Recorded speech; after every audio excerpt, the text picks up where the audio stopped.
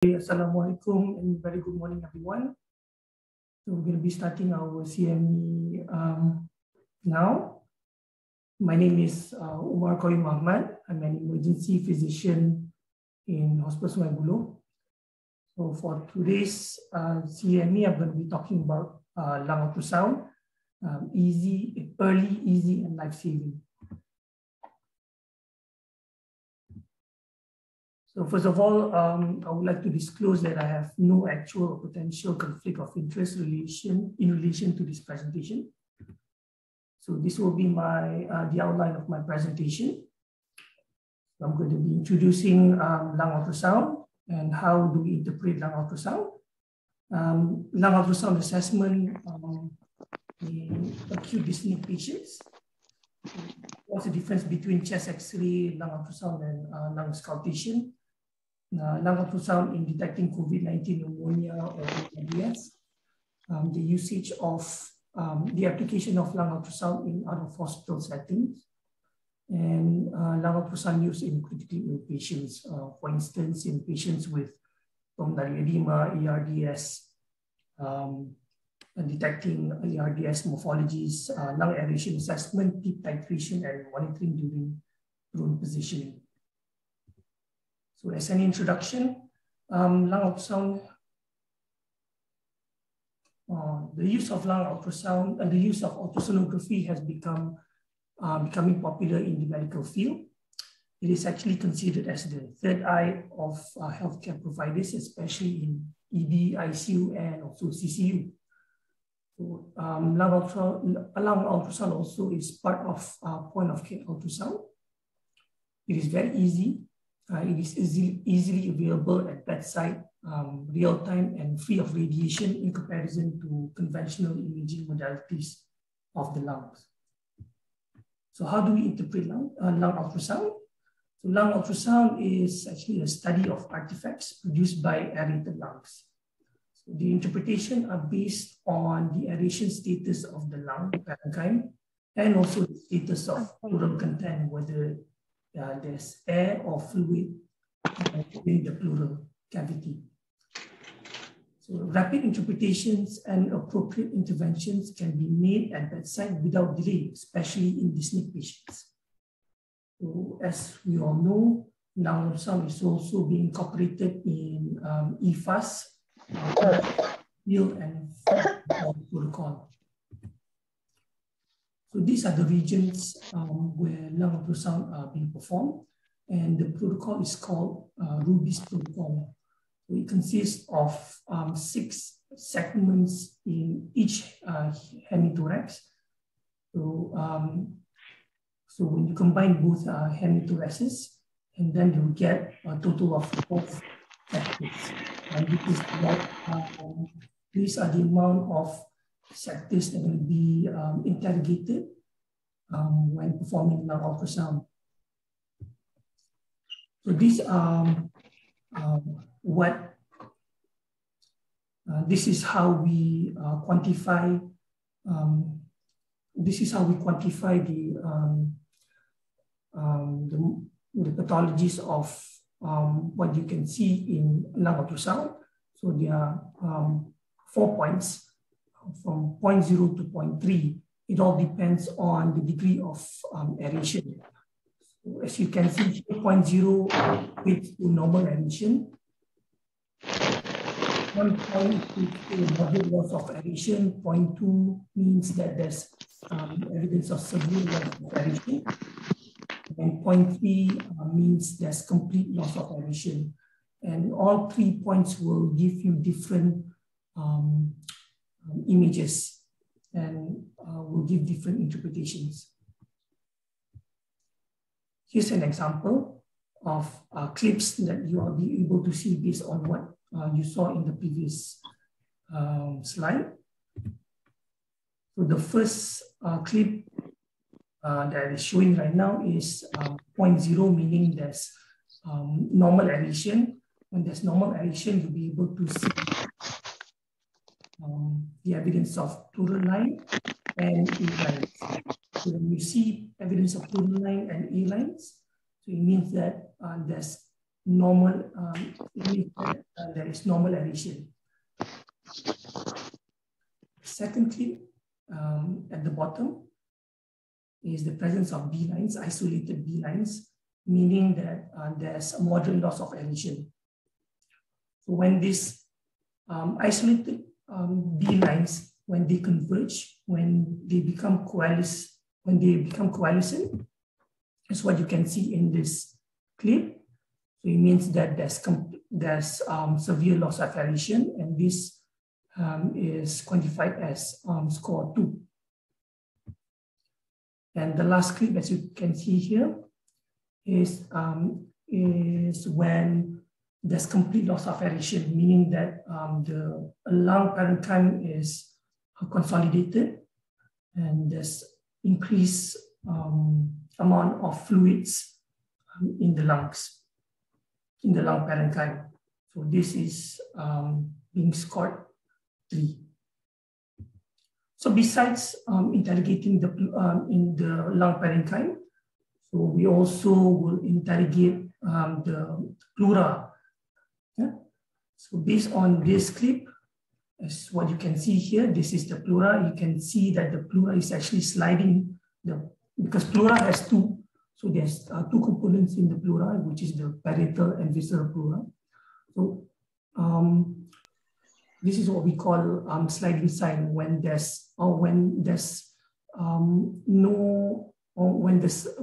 parietal pleura and visceral pleura are sliding against each other. So when they're sliding against each other, then you're able to see that the pleura is actually moving. That's what you can see here. And this is a normal morphology for pleura. So in order for us to determine whether someone has air inside the pleural cavity is when there's loss of sliding sign. So when there's loss of sliding sign, meaning that the pleura, the parietal pleura and visceral pleura, that they don't rub against each other. So when you see that, it means that there's evidence of air within the pleural cavity. Okay.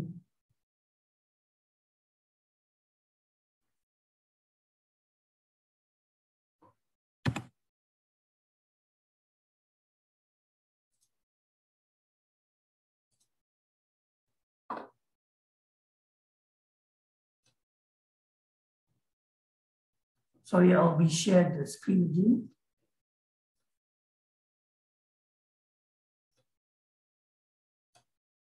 Okay, so besides having to see B lines in the lung parenchyma, so you can also see consolidations. Right? So having to see consolidations and what we call as hepatization will give you different meanings, right? So it can be either collapse consolidation due to atelectasis or fluid within the pleural cavity, or it can be due to pneumonia. So as what you can see here in the first clip, this is what we call shred sign. So meaning there's evidence of consolidation below the pleural, below the pleura. So this is actually the early signs of consolidation before it progresses to generalized consolidation. So the second clip next to it will be hepatization. Right? It's a complete loss of aeration, and this is what we call as static egg bronchogram. So when we see static egg bronchogram, it means that the lungs are collapsed due to fluid within the pleura or due to atelectasis or ERDS. And underneath it is dynamic egg bronchogram. This is the typical finding for bacterial pneumonia. So how do we assess, how do we make a quick assessment in patients who are acutely dyspneic? So Lichtenstein came up with this algorithm in 2015, and this algorithm is called bedside lung ultrasound in emergency, which is Blue protocol. Okay. So what it does is it is a decision tree that does not aim at providing the diagnosis, but it indicates a way for reaching 90.5% accuracy when using ultrasound. So it helps a lot, especially in patients who are coming in the emergency department, and it will take, and there's going to be an anticipation of delay in getting a chest X-ray. So this is what we do in order to provide a quick and rapid diagnosis and rapid treatment to provide a better outcome for patients. So based on the study that has been conducted by Lichtenstein, so what they did was they made a comparison. Well, they did not make a comparison, but they looked at the diagnostic accuracy for all the findings that they were able to get from Blue protocol. So for instance, in acute pulmonary edema, so the typical findings that they would see would be B lines. Based on Blue protocol, when you see B lines, right, so the diagnostic accuracy of diagnosing pulmonary edema will be as high as, with the sensitivity of 97%, with specificity of 95%, which is very high. Right?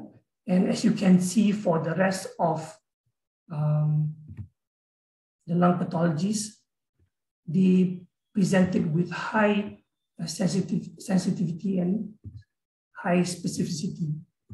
So this, with early detection of lung pathologies prior to chest X-ray, an appropriate and rapid treatment can be given to patients, and they will have a better outcome.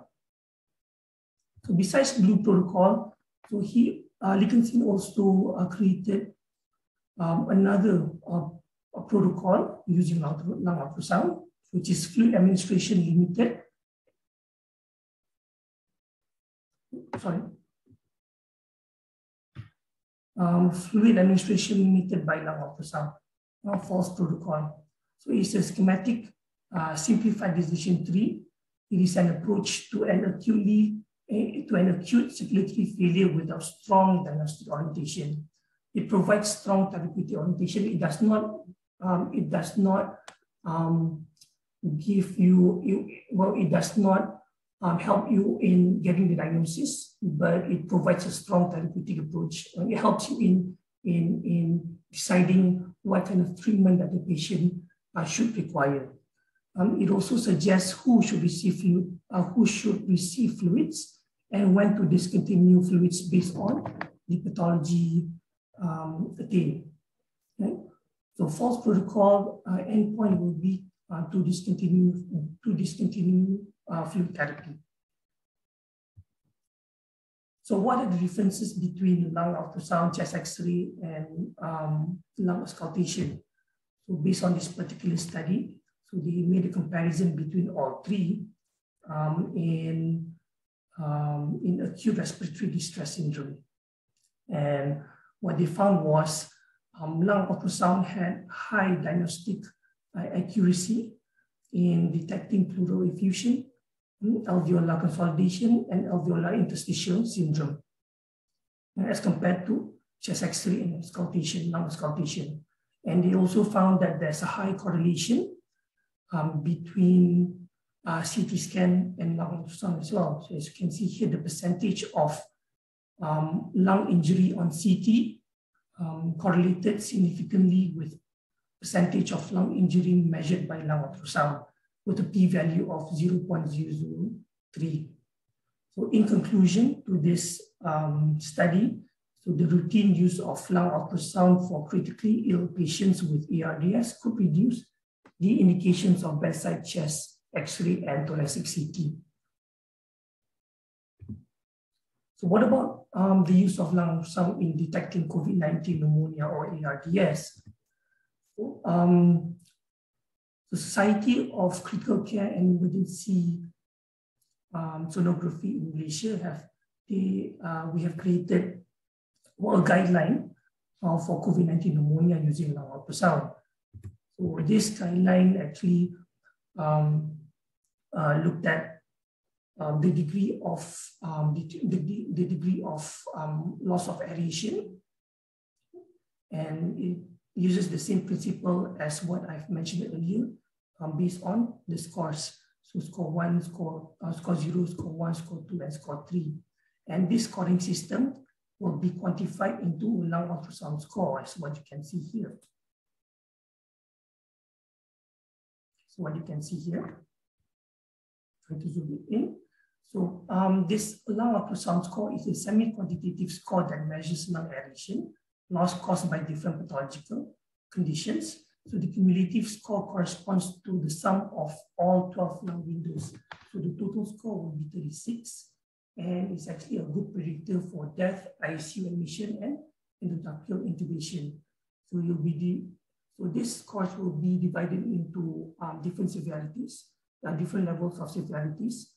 So what you can see here, for normal severity, the score will be 0. Mild severity will be between 1 to 7. Moderate will be between 8 to 18. And severe will be between 19 to 36. So the higher the score is, the higher the rate of death, the higher the rate of ICU admission, and the higher the rate of endotracheal intubation. So this study was conducted by our fellow physicians from China. So they made a comparison between chest X-ray, between CT thorax and lung ultrasound in COVID-19 patients. So based on the study, lung ultrasound score was actually better than RT-PCR for detecting CT abnormalities. And lung ultrasound score also has high diagnostic accuracy in identifying COVID-19 ARDS phenotype 2, which is the H phenotype. And the cutoff value for lung ultrasound score based on their study was 9.5%, not 9.5, with a sensitivity of 100% and specificity of 77.2%. So with an abnormal CT, they managed to find that the abnormal CT were correctly diagnosed with lung ultrasound with an odd ratio of 13.3, p-value of less than 0.001, with a sensitivity of 100%, specificity of 8.6%. He concluded that lung ultrasound, for those who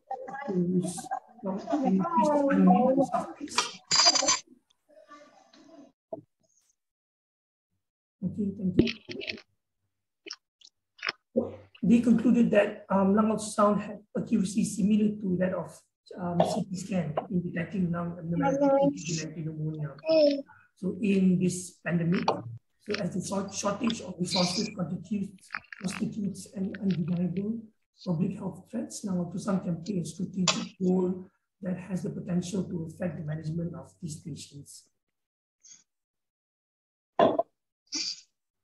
So another physician from China, they made a study that uses lung ultrasound in establishing the timing for intubation for COVID-19 patients. So based on this study, so even on the first day, within 24 hours, for those who were intubated, they had a lung ultrasound score of 12.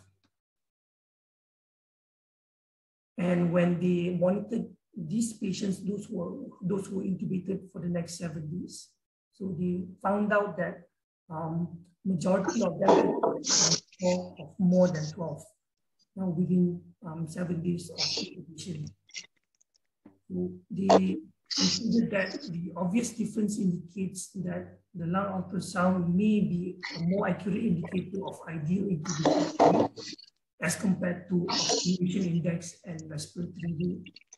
So besides using oxygenation index, for instance, your PF ratio, your partial pressure of oxygen, and your respiratory rate, So these people, they use lung ultrasound in order to decide when they should intubate COVID-19 patients.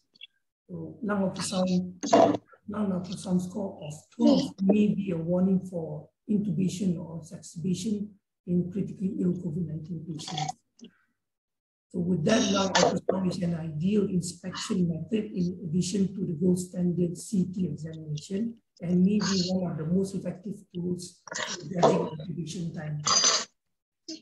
So a follow-up to that study, so our fellow colleagues from Italy, so they made a study and determine whether lung ultrasound score predicts outcomes in COVID-19 patients being admitted in the emergency department. So these patients, so this study, they looked at a few outcomes. So their primary outcomes were whether patients coming into the emergency department, they would succumb, and what were the lung ultrasound score at when they came in to the emergency department, and how many patients were alive and discharged. A secondary outcome would be how many of them were intubated, were not intubated, and how many of them were admitted into the ICU. So based on this study, those who were deceased had a lung ultrasound score of about 21.6 plus minus 4.9, and those who were admitted to the ICU, the mean lung ultrasound score of 20 plus minus 5.9, which is very high. And then they looked at the accuracy of a lung ultrasound in patients who were deceased, intubated, and admitted into the ICU. So for those who were deceased, lung ultrasound cutoff of more than 26, specificity of 23%, and specificity of 90%. And for those who were intubated, they had a lung ultrasound score of more than 25, with sensitivity of 27 and specificity of 93%. And for those who were admitted,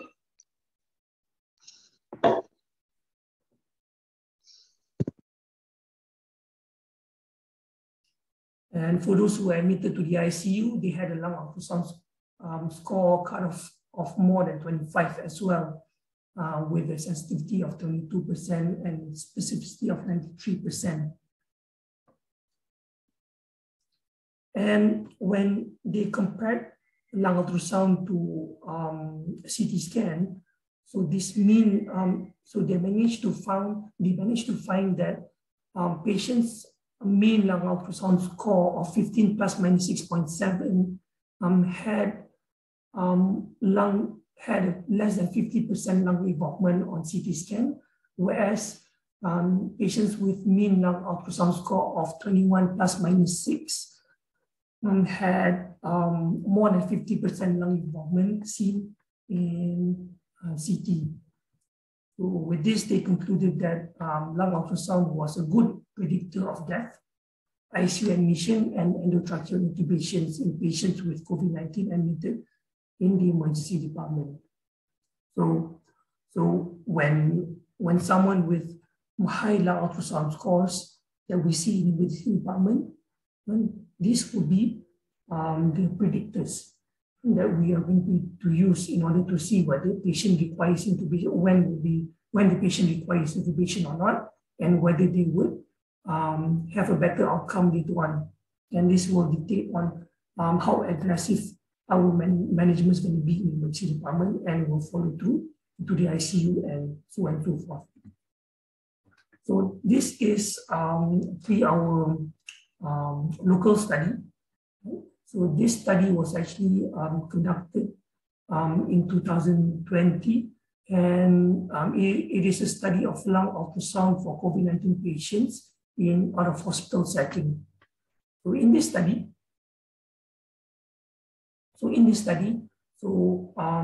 the study was done onto patients that would triage in out of hospital setting, And this is what we done, and this is what we did during mass triaging. Right. So based on this study, a lot of patients had lung ultrasound findings, but when these patients' lung ultrasound findings were compared to chest X-ray when they were admitted to the hospital, so what they saw was there's no agreement between lung ultrasound and chest X-ray detected in COVID-19 patients with COVID-19 pneumonia. So this study, so the conclusion of this study was the diagnostic imaging of COVID-19 staging using lung ultrasound in out-of-hospital setting showed better detection of lung pleural disease more often than chest X-ray for stage 3 COVID-19 patients. So what about the use of lung ultrasound in critically ill patients? Right? So for instance, in pulmonary edema, so it is a frequent disorder in critically ill patients and a well-characterized hallmark of ARDS. It is being triggered by fluid overload, increase in pulmonary capillary permeability, and also congestive heart failure. So how do we quantify the amount of fluids that is present inside the lung parenchyma? This is what we call the extravascular lung water. It is an objectifiable result of increased hydrostatic pressure and capillary permeability. So the index of extravascular lung water index is well correlated to oxygen parameters, which is your PF ratio and oxygenation index, the respiratory compliance and mortality in patients with ARDS. So this is the example of chest X-ray and CT that is typically found in patients with high extravascular lung water index in patients with ARDS. So this is a study that was conducted quite recently to see whether there's correlation between lung ultrasound and extravascular lung water index. And what they did was they looked at the amount of B lines in different sectors. So there were two protocols. The first one was 28 sector protocol. This is quite a lot, actually. And the second one was 4 sector protocol. This is actually what has been performed in the previous years. So they want to make a comparison. They made a comparison between 28 to 4 sector protocol, and from this study, so they also made a comparison in both protocols to the extravascular water index and also the pulmonary vascular permeability index. And these are the normal ranges for extravascular water index and also for the pulmonary vascular permeability index. That's what you can see in this table. So for those with extravascular water index of more than 10 and more than 15, which indicates lung edema and severe lung edema. So for those who are in 28 sector B lines protocol, so they have high sensitivity and specificity in detecting severe edema. And for 4 sector B lines protocol, so the sensitivity and specificity are also high. Right. So when they interrogated the pulmonary vascular permeability index, yeah, they would, both 28 and 4 sector B lines protocol have high sensitivity and specificity as well. They also made a correlation between 4 sector B lines with various respiratory and hemodynamic parameters. And as what you can see here, they have high correlation with PF ratio, oxygenation index, and also the dynamic compliance of the lungs. So they made a conclusion saying that estimation of lung water and identification of pulmonary edema with B-lines is a promising non-invasive tool. So B-lines scored from 28 sector B-line protocol reveal high correlation with extravascular water index, but the only problem would be it's very cumbersome and time consuming as compared to simplified 4 sector B-lines. So so in a clinical setting, so 28 sector protocol will be very cumbersome and very time consuming. So if we were to perform 4 sector, that would be enough, because from 4 sector protocol, it also provides high sensitivity and specificity in detecting severe lung edema and also severe increased vascular permeability. And lung ultrasound also helps in identification of ARDS morphology. As we all know, ARDS can be either focal or non-focal. So having to differentiate between focal and non-focal, it helps in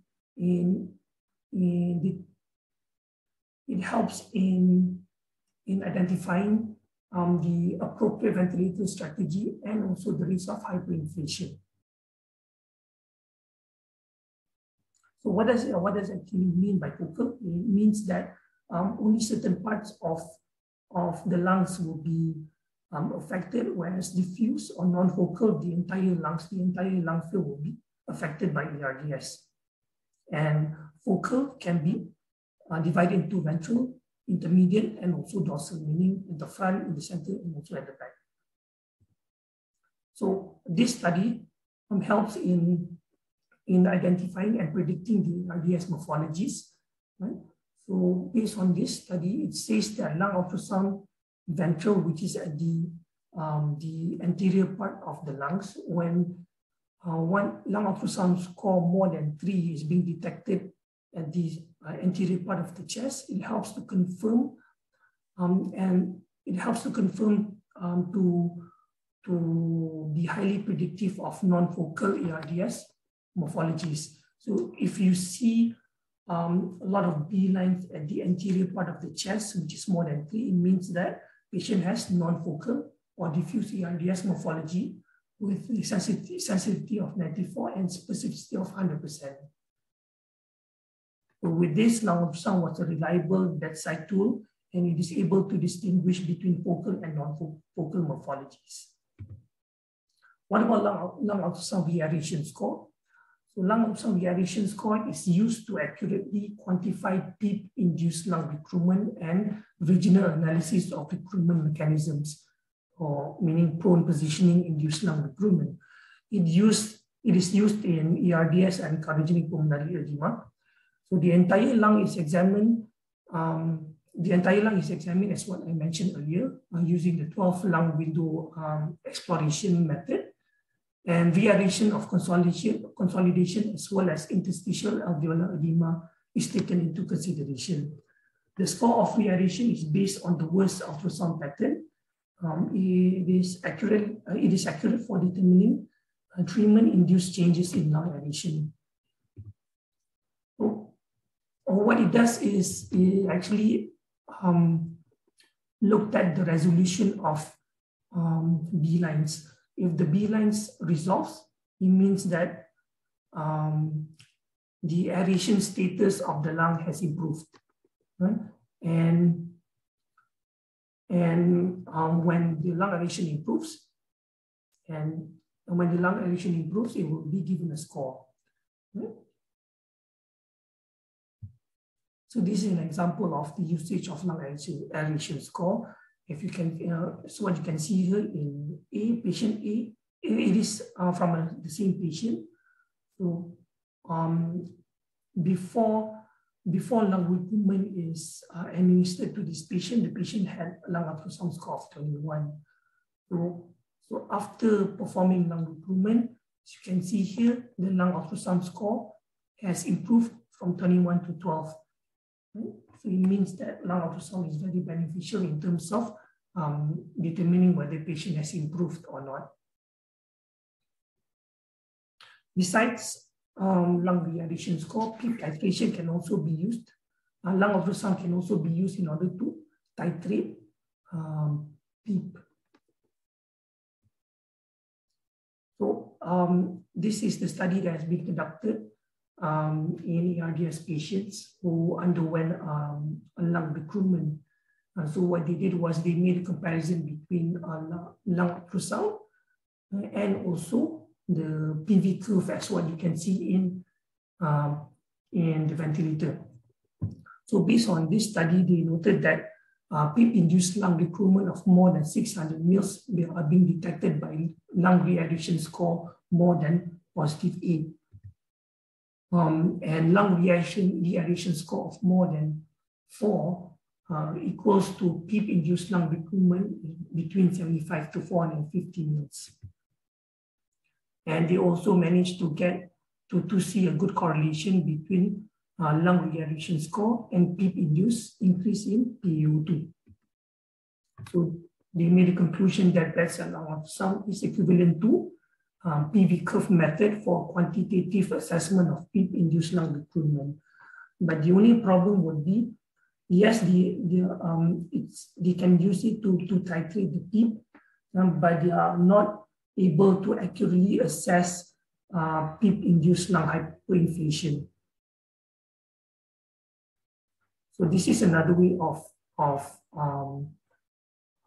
titrating the PEEP by using lung ultrasound in ARDS patients.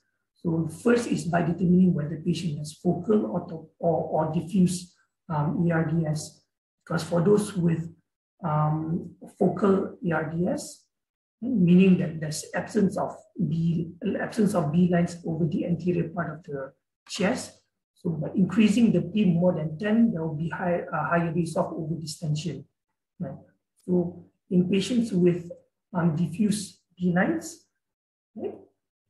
So trial of PEEP is being the use of ultrasound is is used to titrate, to guide in PEEP titration. And each increase in PEEP, the responsiveness is monitored by lung ultrasound of anterior zones. So PEEP increment by 3 to 4 centimeter water until anterior zones with moderate or severe loss of adhesions becomes normal, meaning that so when there's B lines initially before PEEP is administered, when all those B lines disappear and lung ultrasound becomes A lines, it means that patient is highly responsive to PEEP. Increasing PEEP further theoretically exposes to overdistension when anterior zones are already recruited. So when there's disappearance of B lines over the anterior part of the chest, and if you were to increase PEEP even further, this will lead to overdistension, and this will lead to ventilator-induced lung injury. What about prone positioning response assessment? So Brett et al. Found that a normal lung ultrasound pattern of both anterobasal lung fields had marked improvement in oxygen in PaO2. Dia macam ni sebab dia semua orang penat. Yalah. Benda tu macam kan nak main lah. Senang main. Can you mute yourself, please? Orang tu negatif lepas tu tapi dah penat untuk jaga orang untuk rumah sakit. Jadi kawan-kawan tu tengah melalui. Okay, can you please unmute yourself? Can you please mute yourself? Yalah. Di tingkat dulu. Tu ni orang satu lah.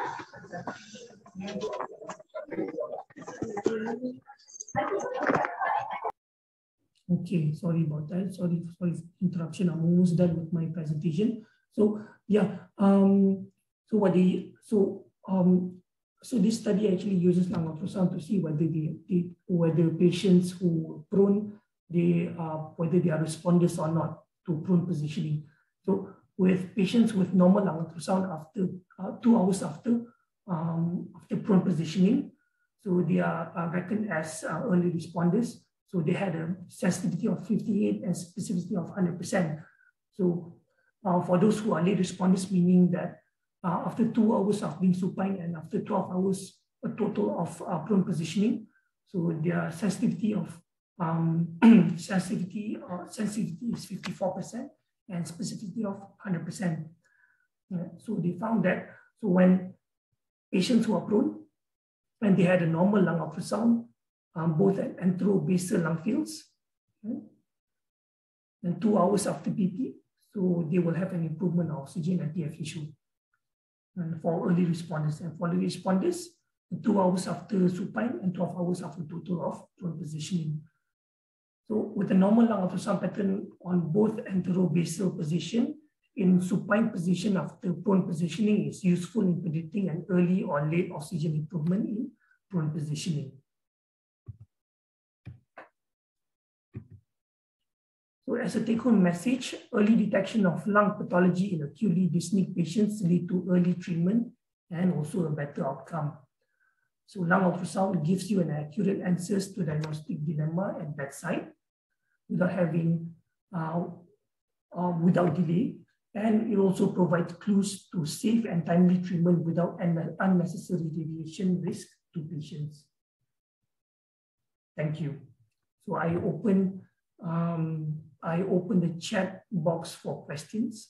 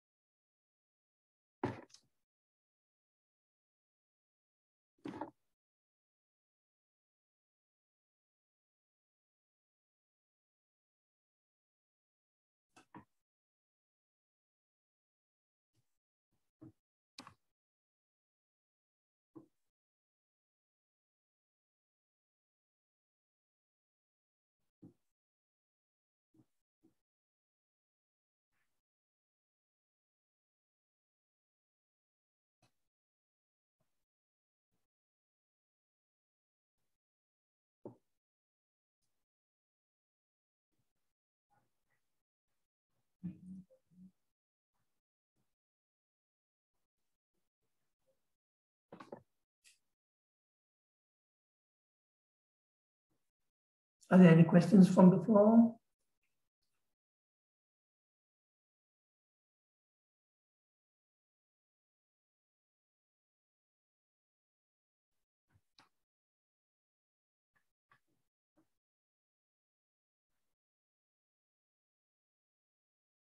Okay, if there's no questions, well, you can well, send your questions personally to me, to my email, then I will try to answer as accurate as possible. With that, thank you everyone for attending the CME, and thank you the organizer as well. Assalamualaikum.